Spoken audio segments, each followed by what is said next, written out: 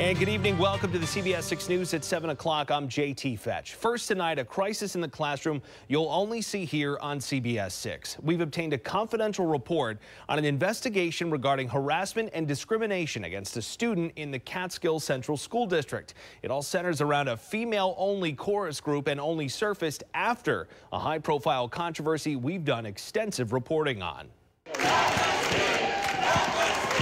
CBS 6 was there back in March as students and parents packed a school board meeting in Catskill after chorus teacher Michelle Storrs-Ryan was suspended, accused of putting tape over a talkative student's mouth during rehearsal for the upcoming high school musical production of Cinderella. But the student told CBS 6 it was all a joke and that she put the tape on her mouth herself. The other high schoolers involved in the play were outraged.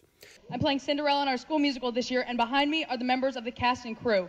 My cast and crewmates and I are supposed to be putting on our production in 2 nights. We should be in heavy rehearsal at this very moment. Instead, we are here promoting what we believe is good and fair. While I appreciate the school I go to, I have never been more disgusted at a collection of actions in my life. Storrs-Ryan and the high school principal, who was also suspended, eventually returned to work, and Cinderella finally took to the stage in April. But now CBS 6 has exclusively obtained documents showing the review of the tape incident by the district brought to light a separate matter, leading to a Title IX investigation into harassment and discrimination.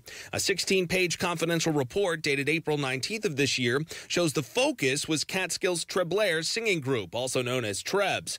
The report found a transgender male student allegedly was told in spring of 2023 they couldn't be in the group after the school year ended because it was a female-only class. Title IX prevents denying an educational opportunity on the basis of sex.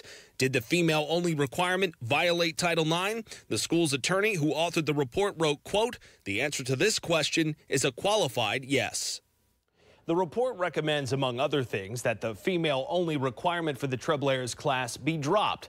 Tonight, Catskill Superintendent Dr. Dan Wilson confirms to us in a statement that the class is no longer described as female-only.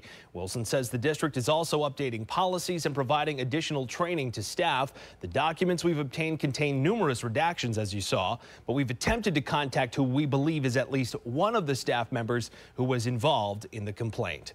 If you have a school-related story that you think warrants a crisis in the classroom report, you can send us a news tip by calling the number on your screen or emailing CBS6 classroomtips@gmail.com.